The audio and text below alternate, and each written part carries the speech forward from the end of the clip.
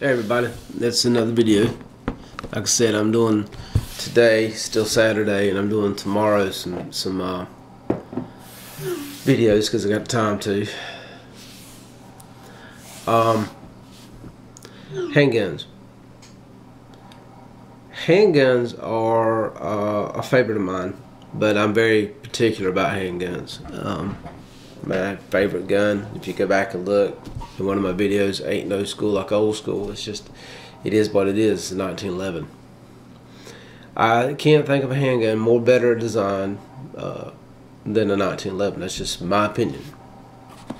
And I've gone through other things telling about how, you know, that gun is being replaced by all these other weapons. And that's just the way it is. Now, if you're someone like me and you're into 1911s, but you don't want that 1911 problem, because there are issues with the handgun. I mean, you can't lie about it.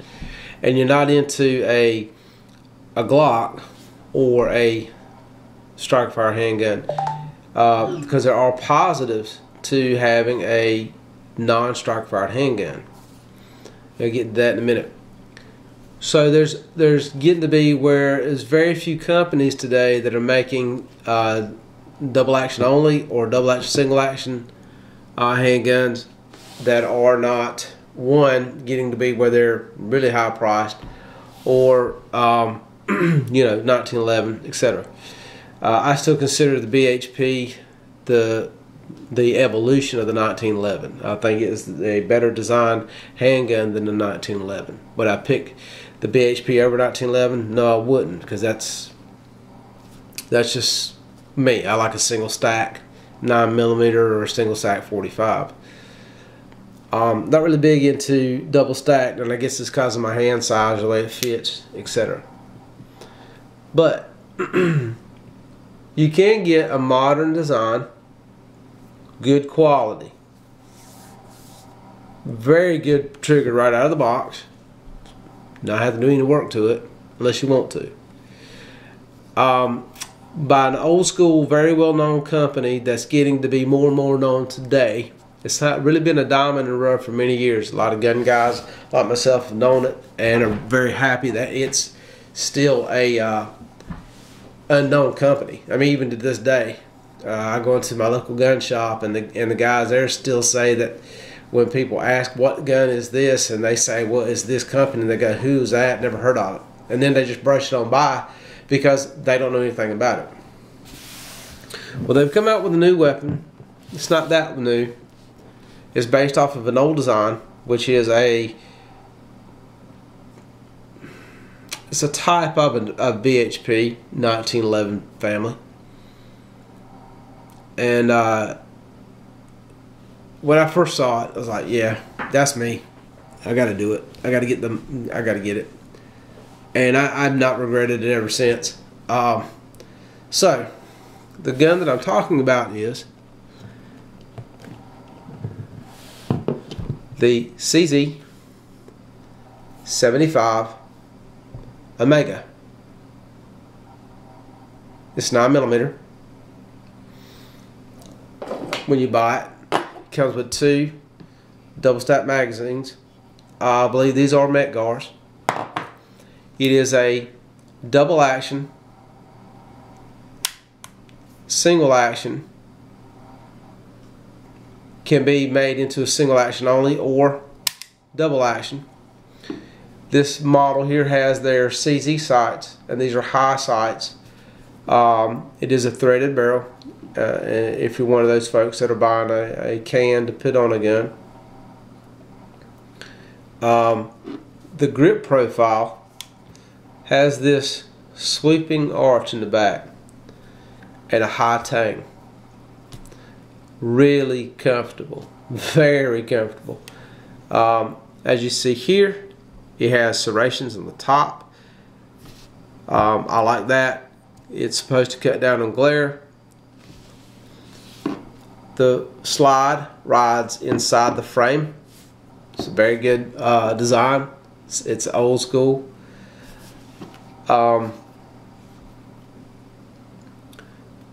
There's a lot of aftermarket parts out there. There's already companies, or there's been companies that have been doing custom work. Magazine release is a common magazine release.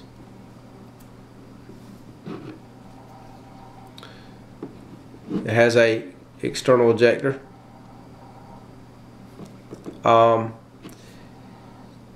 It's just a fantastic. Oh, by the way, it is capable to mount a light laser, your toaster, whatever you want to do. There's aftermarket grips that you can put on here. These are the ones that came with the purchase. It's going to stay that way for me for right now. I can't think of. If I was to do any other grips, it'd have to be like a cosmetic grip, something pretty, something that's going to stick out. The CZ75. This is the p01 Omega. It is on par with like a Glock 19 as far as like slide length, which I think is the optimal length or barrel length for a handgun, no matter what it is. Unless it's a 1911, I'm a big government model fan. I would never go below commander's model. I don't like the officers or the defender's model for 1911s. Slide release or slide stop, whatever you want to call it. Very nice. It has it's very that tang right there. You can really grab that tang and impress it and bring the slide back and better. I have not shot this one a lot. I'm going to do an update video on it. I'm going to take it out to the range. It does have a type of serrations here in the front, and it has serrations right here at the handguard. Now some people will shoot this way. I don't care. I think my philosophy is if you're hitting your target accurately with consistency, then your consistency should be accurate. And if you start following other people in the way they do it, you may not be shooting as accurate with consistency as you once were. So find what works for you. That's what the biggest thing is. Has a, as you see here where the trigger, where the frame is, where the trigger guard. See how, that's how it's kind of beveled out. I think that's made for gloves. I also think I like it. I think it's made for gloves. Like, so if you got thick gloves, you can get in there. That opens it up a little bit. As you can see, there's a little bit of play up until you hit the wall here. On single action, there is no play. It's ready to go. This is a very nice pistol, and for the money, you really can't go wrong with it. So let's say you wanted a gun, but you don't want to pay the thousands of dollars to custom a gun. You could get something like this, well under the $1,000 mark. Save up your money, and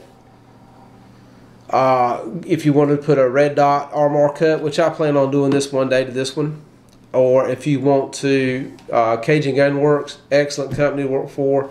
I have not used any of their parts or sent a gun off to them. However, the guys at the gun shop have, and I've had an opportunity to see their work, and it is really good work.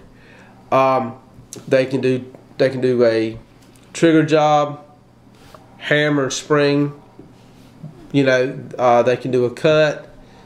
So the only thing I plan on doing with this is what I'd like to do. And I'm not, this is later on down the road. This is a project gun for the time when the time comes. I'm going to have the sights removed, and I will have low profile, just standard profile, not low profile, but standard sights. I want to put an RMR cut on here and put an RMR. I can't think of another red dot that I want to put with this gun.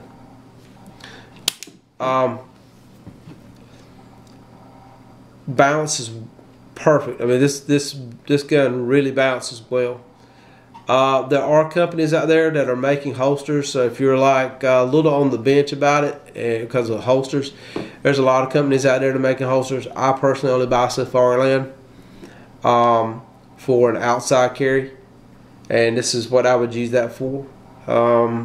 So look on Safariland and look up their different lines of holsters, and you should find the one that you should find that. And if you can't, call them up.